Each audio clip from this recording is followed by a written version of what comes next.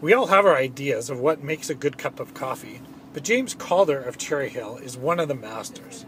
He's like a coffee Jedi.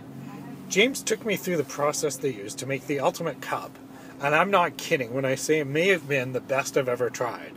The Chemex method was my favorite, but because the process kinda takes time and precision, it may not be for everyone.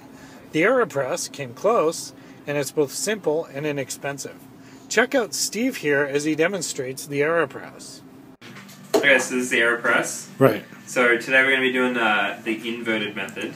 Okay. Which basically means it's upside down. Right. Because if you buy one and read the instructions, it actually tells you to do it the other way. Yeah. This way is a little bit more so fun. it's better inverted? I found it's better inverted.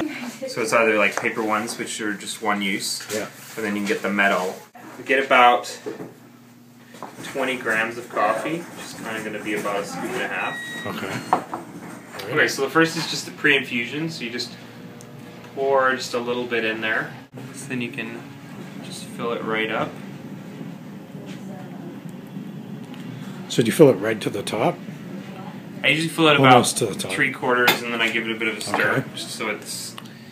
See, the good thing about this method is it's full immersion, which means the coffee is like fully immersed in the hot water. So once you're done, Yeah. you just simply like the lid just locks in like that, and if you wet the filter, it also like helps gravitate it to the top. Okay. So once you're all locked in, make sure it's locked, otherwise it makes it like a pretty big mess. Right. And then you just flip it upside Ooh. down. Okay. And then you don't have to push too hard. It's just like kind of just a medium pressure. And, Right. and you'll see that there's actually air between, so it's actually like a vacuum. So yeah. the coffee is like extracting it under a little bit of pressure, which helps extract more flavor. And there's your cup of coffee. Ah, so good.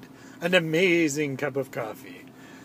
You can head on over to Cherry Hill and someone from their great staff will help you choose what's best for you. If you like stories like this featuring local businesses, feel free to drop us a line with any suggestions.